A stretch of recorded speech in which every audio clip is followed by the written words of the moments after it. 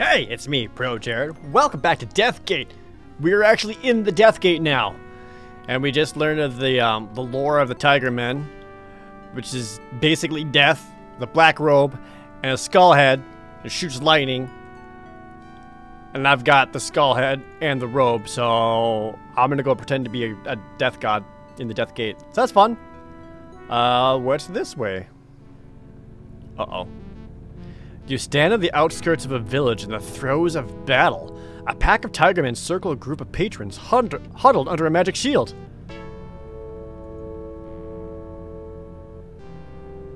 Do I spook them now?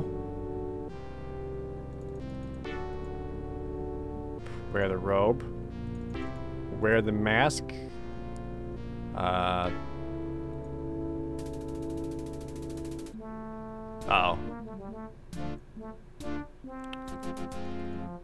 So it looks like they're using a warding spell to protect themselves, but they're not going to be able to go anywhere. I still have this freaking arrow.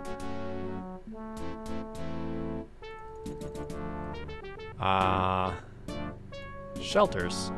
The simple shelters are sewn together hides of various animals. You recognize some, but others come from beasts the labyrinth must have spawned since you left. The huts are lightweight and portable, matching the nomadic nature of the patrons. Can I go on one? The tiger creature's in the way, you can't enter. Alright, shield. One man standing in the middle of a huddled mass of people holds his hands out. He strains to support a magic shield which encircles his group. Just outside, the tiger creatures scratch and push at the shield. They seem to sense that it is faltering, that it might fall at any moment. Are those my people? Other patrons? Can I go past them? Nope. Okay. I gotta spook the tiger man away.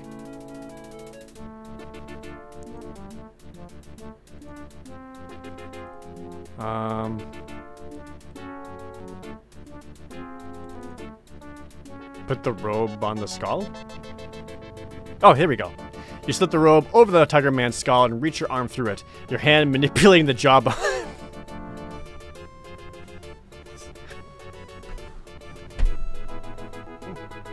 Ah! Ha ha ha! Tiger Man!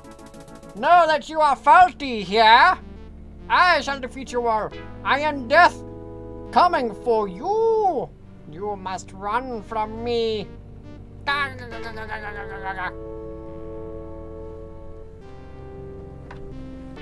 That's the end of that bit. You do a quick ventriloquist act, including some hilarious one-liners about how many tiger creatures does it take to screw in a glow lamp, but quickly become bored. So you disassemble your creation, but not before noticing its resemblance to the painting in the burial cave. Yes, obviously! Wait. Oh, zinger. Does this still work? It has no power. Fuck. I know how to get a power. One sec. I'll be right back. You guys just hold on there. Can I put the zinger on the...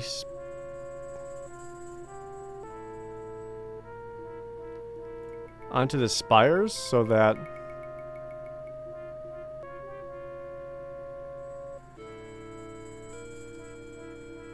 Is this still gonna thunder? Shit. Okay. Is it not thundering here anymore? It was earlier.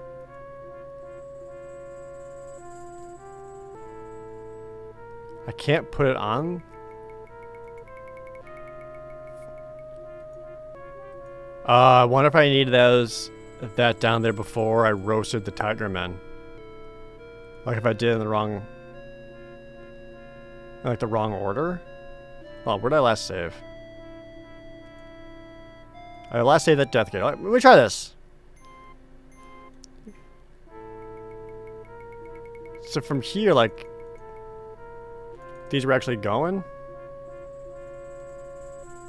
You hurl the zinger into the mass's twisting vines. They snatch it out of the air and carry it off to the nearest spire. Particularly, lightning strikes the spire, but instead of destroying the Sardan artifact, the energy is totally absorbed by the zinger. It charges itself with the power of the lightning. Sick.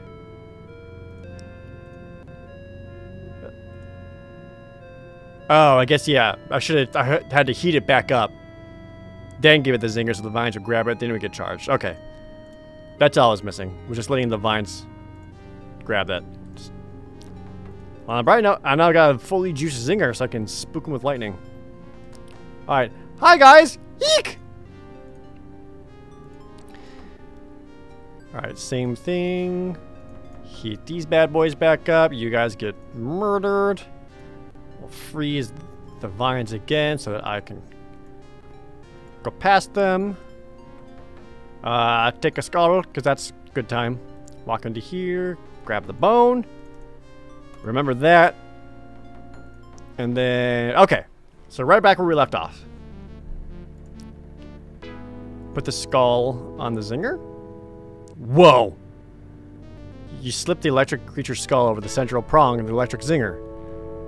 Oh, and then I put the robe on it and then turn it on and just let it go ape shit.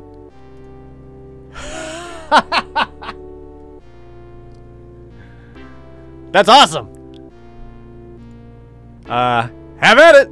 You pull the switch attached to the electric zinger. The contraption flies out of your hands, twisting and turning in the air, accompanied by a screeching metallic whine. The black robe flops back and forth, and lightning flies from the eyes of the mountain skull. All the combatants stare up at the apparition. The tiger creatures point and hiss at the flying sideshow, and then scatter in random directions, pure terror in their eyes. When the zinger's power drains, it drops out of sight somewhere in the forest. The shield around the huddled villagers finally falls. Methodically, they begin to scatter through the village, locating and tending to the wounded. One man seriously injured lies in front of you. The headman of the village, who valiantly supported the magic shield for so long, approaches the wounded man and summons a healer. A nervous, young-looking woman rushes over, nearly dropping her package of healing herbs and implements. She surveys the horrible wound sustained by the fallen patron and gasps, but a stern look from the headman prods her into her routine. She tries to clean and dress the wounds, but they are too severe. You can tell she is inexperienced, and in this case is too much for her. Also, how amazing was it that I've had the electric zinger for since the beginning of the game, and I just now used it for something? Stand back, fools! I shall save him! Because of the severity of the man's wounds, you end up emptying the crock of the healing salve over his chest. You can see the gashes close up in the space of a few heartbeats. The healer gasps, but the headman nods. He looks at you with newfound respect. The healer is shocked, but she doesn't let this amazing development slow her down. Quickly, she packs away all of her tools and moves on to help the other injured villagers. In her haste, she drops a cord, presumably used to stitch wounds. The headman stays on to direct the healthy patrons in packing up the village. It appears that he plans to quit this site soon. Mine! I now have a cord. Yay. Damn, we got some people to talk to. You healed me, brought me back from the brink of death. I am indebted to you. Nice chest rune? It was nothing. It was everything. I'm in your debt. I don't like being in someone's debt. Tell me how I can repay you. I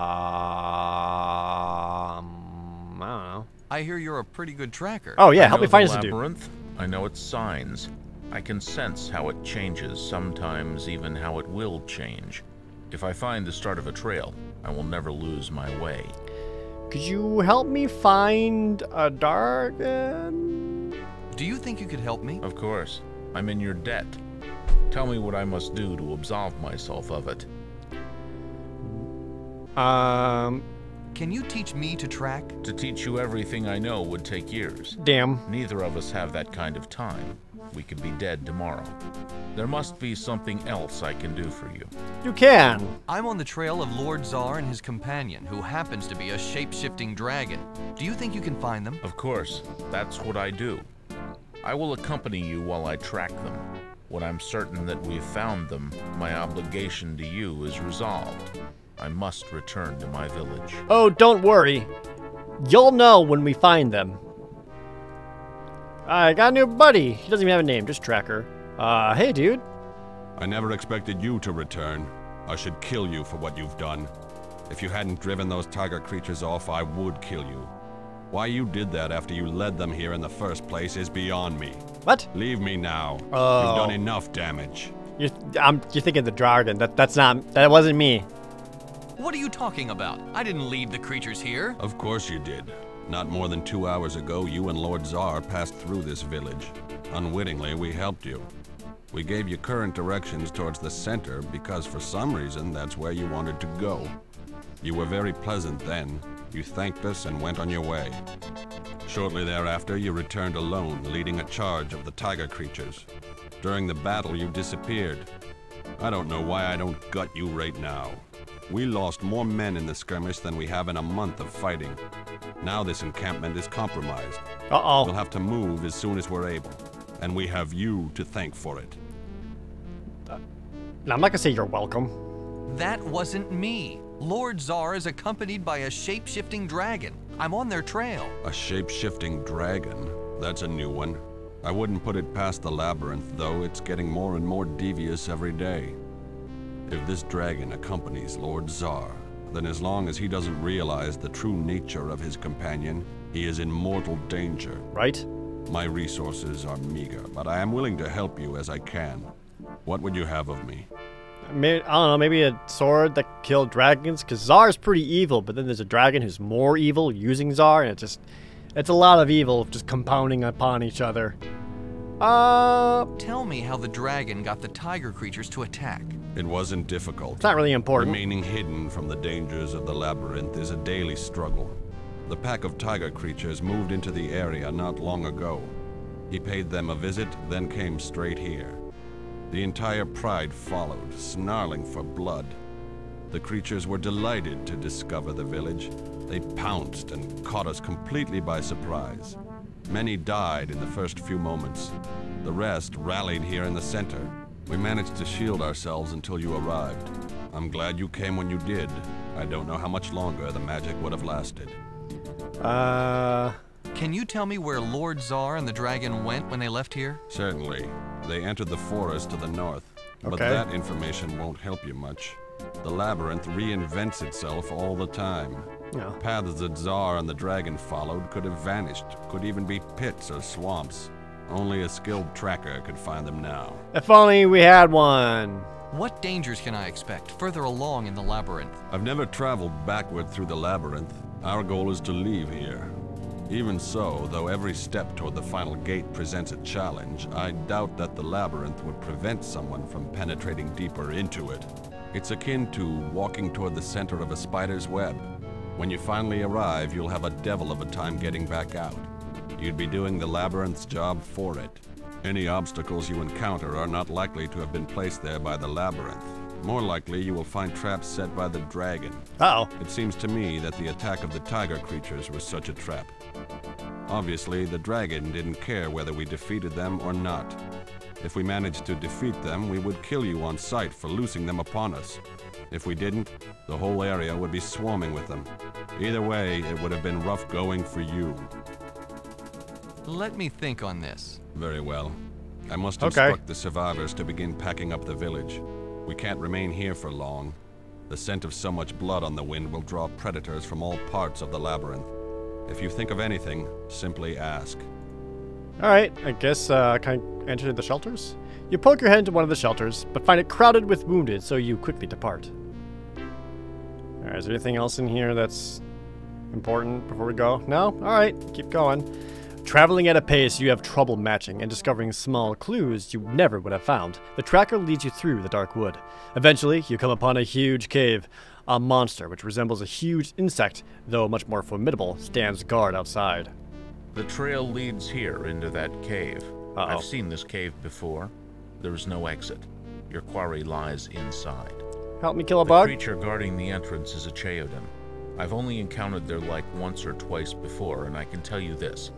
If you spill its blood, every drop will grow into a duplicate of the monster.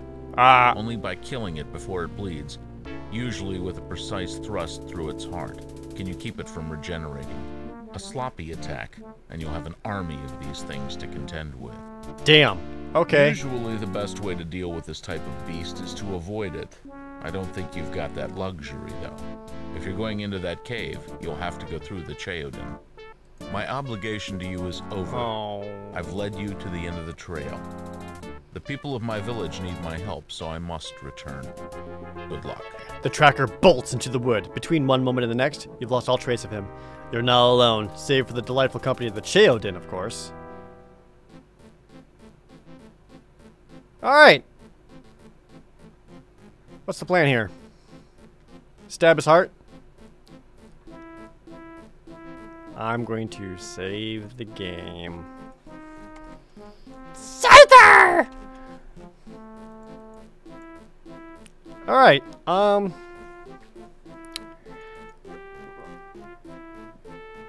also got this arrow I could try stab him with the spears. Take this! With abandon and little else, including good sense, you leap to attack the Cheodin with the rusty garden shear. The element of surprise gives you time for one clean swipe. You manage to slice off one of the monster's pincers. That's not what I wanted to do. The Cheodin screeches and fountains of green, ichor-like blood from the wound. As each drop strikes the ground, a new Cheodin magically forms, each with bloodlust in its compound eyes. Soon, you're surrounded by an army of giant insects, and even a rusty shear can't fend them off. Dead. Alright. Let me look around here. Cave. The Cheodin is another monstrosity, cooked up by the twisted imagination of the labyrinth. It resembles an enormous insect. It is undoubtedly very dangerous. Alright, if I wanted to... What if I... Can I throw this at him to make you non-magical and then cut you up? Arrow? Shoot the arrow at the Cheodin? Thunk? I have nothing to which to shoot the magic arrow. Yeah, I was worried about that. Alright.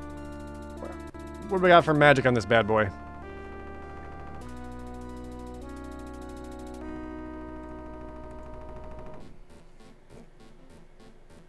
Now, when it says self-immolation, is the self me or him? Bzzzt? The spell won't work on anything besides yourself. Okay. Why do I have this spell, by the way?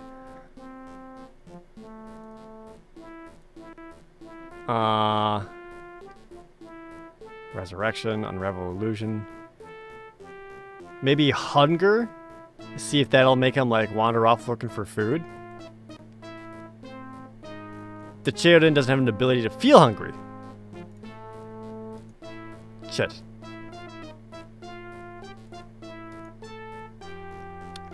This is the try everything on everything part of the point-and-click adventure.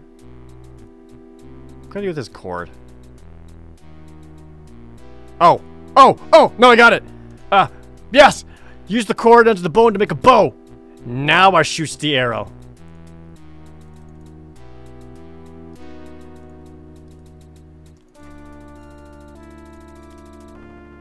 Bitch. Thunk. With amazing accuracy, far more than you would have expected from such a primitive bow, you loose the arrow at the monster. The arrow penetrates straight through its heart, and the beast falls dead before a drop of its blood can fall. Unfortunately, the arrow has buried itself deeply into the creature and cannot be retrieved. That's too bad, but fucking got him. I can't pull it free? Oh, if I can't pull it free, can I... shear it free? Take this! You hack the corpse of the monster for a while, but only manage to dull the shear further. Yeah, but I feel better. I feel like this wouldn't just be here unless I could retrieve it somehow. Like by casting...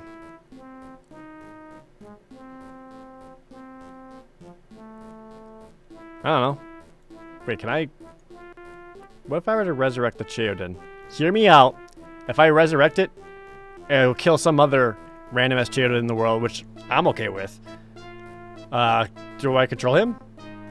Nothing happens. Only works in higher life forms. Damn. Alright, well, got him. Moving on. You walk toward the cave, but a familiar wave of fears washes over you. The leaden weight of terror pulls you to your knees. You can't force yourself to enter the opening. Fuck. That means I need to drink the water bottle, go into the cave, and pretty much face the Darkin again. Am I ready for that? I don't know if I am. You know what? Let's end this episode here. Defeated all the Tigermen, tracked my way toward where Czar and the dragon left. How much of the game is left? I'm almost at 1,200 points. I don't know if I missed anything, but it seemed like getting towards the end. But yeah, we'll call it here. Deathgate's getting intense, especially now that we're reaching, we're getting towards the end of it. It feels like Unless there's like another world beyond this or something. I don't know. I'm using a lot of my items, not a whole lot of remaining after this. But hey, I'm still having a good time. I hope you guys are too. So, as always, thank you guys so very much for watching. See you next time.